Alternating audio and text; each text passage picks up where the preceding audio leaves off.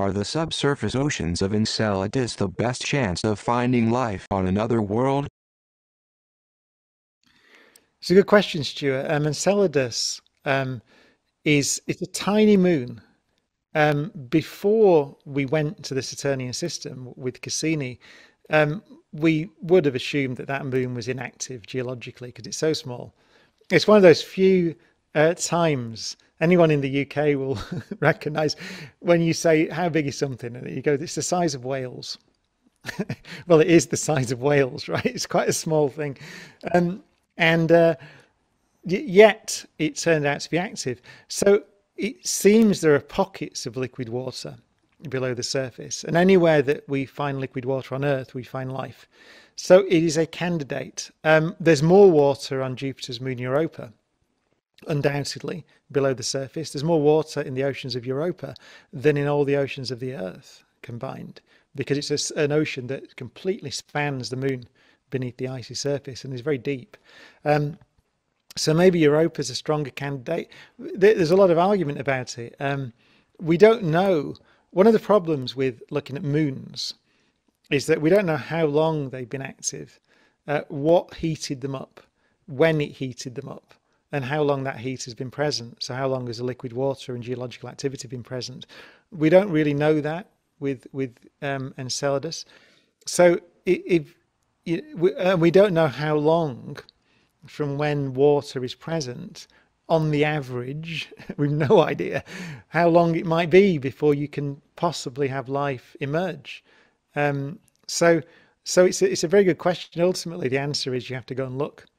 And the great thing that Enceladus has is that it's potentially easier to look than Europa. Although there's some evidence now that there may be water rising up from the surface of Europa. But the thing about Enceladus is it's got these fountains of ice coming up from the surface, which are coming from the subsurface liquid. And so you don't have to land on it necessarily. You can collect that water by orbiting, flying around.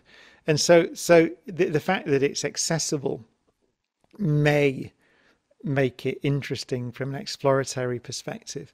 There's also Mars. Mars, of course, is a planet, not a moon. It's in the habitable zone around the sun. It was very Earth-like, we know, at some point, let's say 4 billion years ago, when Earth was just beginning to settle down, and about the same time that life was beginning on Earth. Mars was Earth-like: oceans, rivers, rain, temperate climates. So, you know, this is a controversial area because, and the reason it's controversial, or let's not, controversial might not be the right word, but the reason it's an interesting area is because we don't know, right? Because we don't know what conditions are really necessary for life. But if I was to absolutely force to guess, I would think that Mars is the prime candidate for the origin of life, and maybe still subsurface today on Mars. It's certainly the easiest to visit. So let's go with Mars. But that's a guess. And there will be people watching this in the planetary science community who are screaming at the screen, because there are fans of Europa, there are fans of Enceladus, and there are fans of Mars. I'm a fan of all of them. I'm a fan of all three. They're all interesting because there's evidence that liquid water was or still is present on those objects. Why are all planets and moons round? Tabitha, that's a brilliant question. And I actually did this in a series that I made for the BBC called Forces of Nature. The reason, basically, is that gravity doesn't care about the direction. Right, so gravity works the same in every direction. So it pulls things in the same way. And if you think about that, as long as the thing is big enough or massive enough, such that gravity is strong enough to squash it, then it will squash that thing into a ball, into a sphere, because what else could it do? So there's actually a limit. And I can't remember exactly what it is, but I know what the name is. It's called the potato radius.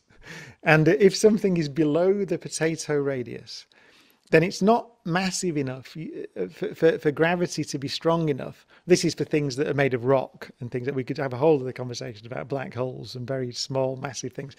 But for things like asteroids and planets and things made of rock, there's this kind of minimum size. And if you go above that size, so the gravity gets strong enough, then it will squash it into a ball because there's nothing else it could do. I mean, imagine that you have something that works the same everywhere. Why would it make something a cube? Because a cube is like a thing which has got these 6 sides, and there's no reason for it to do that. So gravity for things like asteroids and planets, things made of rock and gas, then it will tend to squash things into spheres. Professor Brian Cox, Horizons, a 21st century space odyssey, live on stage, using state-of-the-art LED screen technology. Theatres and arenas will be filled with images of faraway galaxies, alien worlds, supermassive black holes, and a time before the Big Bang.